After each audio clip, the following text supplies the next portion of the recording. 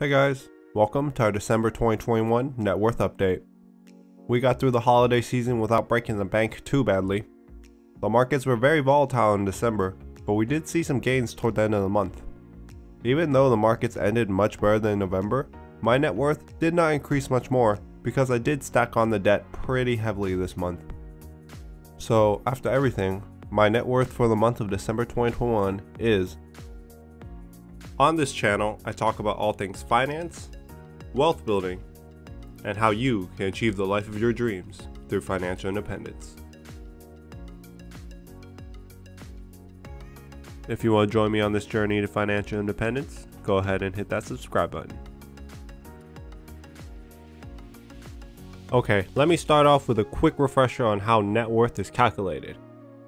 You add up all your assets, like your cash, stocks, and home equity, then subtract all your liabilities like your student loans, credit cards, and car loans. The resulting number is your net worth. And know that it is possible to have a negative net worth. This is where I track my monthly assets.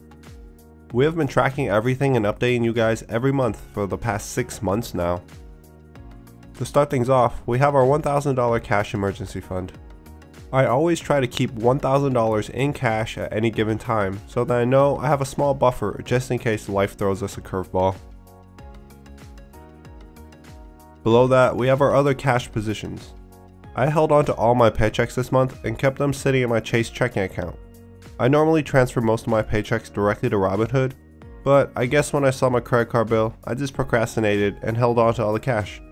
My next payment is not due until the beginning of February, so I will probably initiate a transfer into Robinhood sometime this week. Because of this, my Chase checking account is currently sitting at $143,541.92. Below that is my BECU savings account. Cash in this account is used to pay off my credit card bill every single month. I paid off my December statement this month, which was not much, and I only put cash in here once a month to pay the bills, so there's only $13 in there currently. Below that was my closed Capital One 360 money market account, where I kept money that would pay my mortgage every month.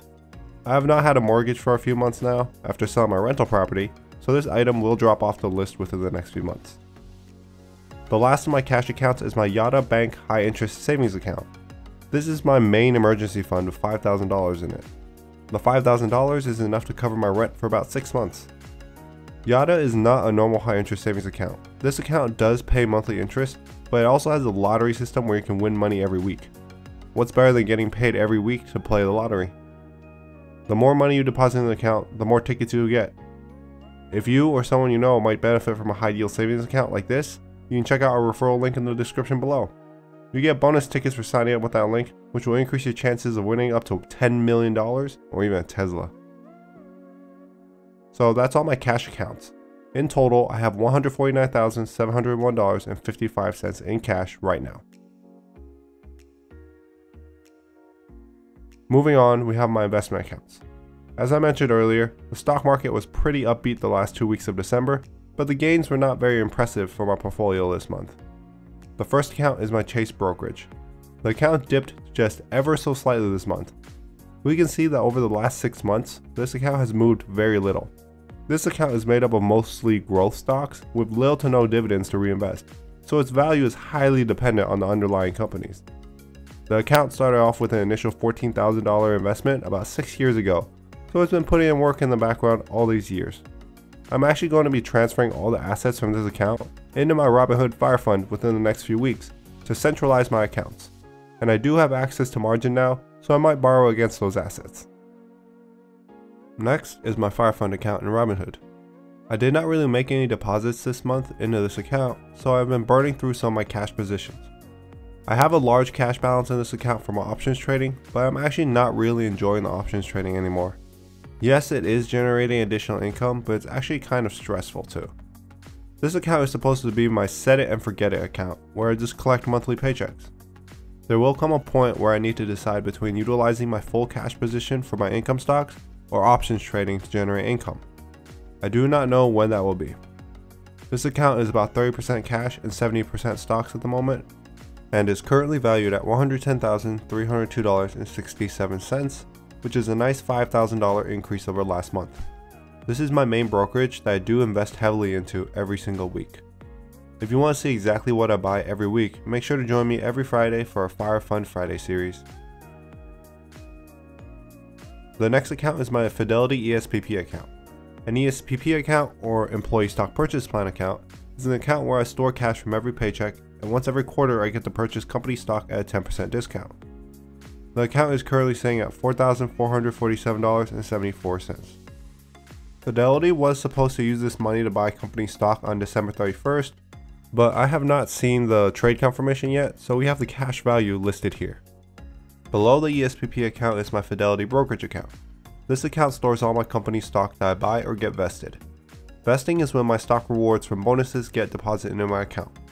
My company's stock was able to recover just a bit by the end of December, pushing the account value over $100,000 for the first time. Lastly here, we have my BlockFI account where I store my Bitcoin and Ethereum.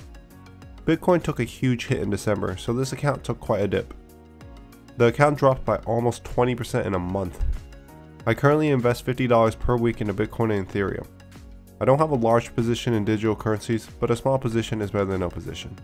If you want to start investing into cryptocurrencies, I will leave a referral link to BlockFi in the description below. They also pay you monthly interest for any crypto you hold in the account. If you sign up using a referral link, you will get $10 in free Bitcoin. So in total, my taxable investments accounts increased from $255,342 last month to $263,647.67 this month, an increase of about $8,000. Even with November's market meltdown, we saw a larger increase in November than we did this month, which kinda sucks. But market values are always out of our control. All we can do is sit back and hope to get paid. The last investment account I have is my 401k. This account moved up a tiny bit from $126,000 to just under $130,000. The last paycheck of November actually maxed out my 401k for the year, so my last two paychecks of the year made no contributions to this account. The IRS did announce a contribution limit increase for 2022, so I'll get to contribute more and get even more company match, so I'm excited. The last section here is for tracking my home value, which is a non-liquid asset. I no longer own a home and do not plan on owning a home for the foreseeable future, so this section will drop off within the next few months as well. So this brings my total assets for the month of December 2021 up to $542,807.08, which is about a $16,000 increase over November's $526,000. And that's it for the assets. Let's walk through my liabilities. My only liabilities are my credit cards. Like I mentioned earlier, I took on a large amount of debt this month, which affected my overall net worth increase.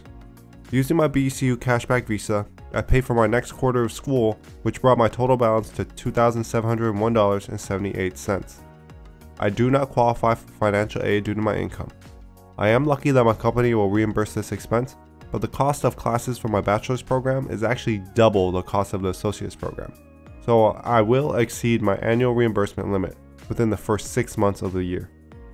It sucks, but at least I don't have to take out any student loans and I can pay off my credit card every month. Below that, we have my Chase Freedom credit card. I did pay off this card a few months back. I do not use this card at all, so it will sit at zero balance and the bank will probably cancel this card eventually due to lack of activity.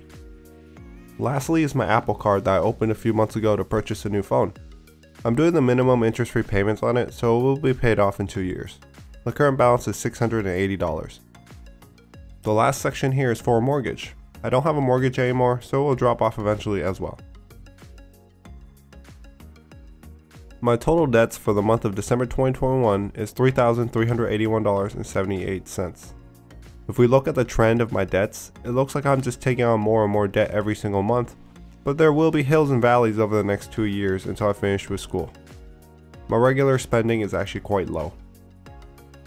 So for the month of December 2021, my total assets are $542,807.08, and my total liabilities are $3,381.78, bringing my total net worth to $539,425.30. an increase of $14,003.94 over last month, which is an increase of over 2.5%. Our net worth increased just slightly more than last month and beat our projected net worth goal for 2021. I have been personally tracking my net worth since February of this year, and it has increased by $153,000 in the last 10 months. At our current rate of growth, we should be able to achieve a net worth of $700,000 by the end of next year.